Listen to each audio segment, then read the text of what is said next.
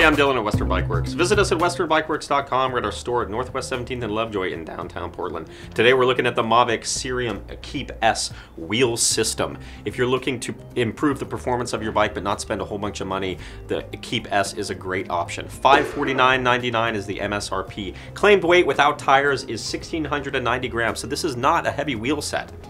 Looking at the features of this wheel system, we have a lightweight rim extrusion. Mavic uses their SUP technology to join the ends of the rim together. What they do is they arc weld that and then they machine it to improve the braking surface. The UB braking surface is a machined surface that gives you superior braking performance regardless of the conditions. Looking at the spokes, we have 20 on the front, 24 on the rear. They are bladed, so you get some aerodynamic advantage. Radial lacing pattern on the front wheel, that gets you the shortest spoke length, which makes a very lightweight wheel that's laterally stiff. On the rear wheel, they use their isopulse lacing pattern. That's a radial lacing on the drive side and a two-cross pattern on the non-drive side. So you get that benefit of good torsional efficiency, but also lightweight.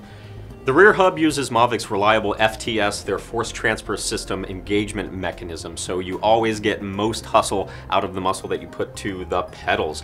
The bearings are sealed cartridge. They are Mavic's QRM high quality cartridge bearings that are well sealed against the elements but without a lot of drag.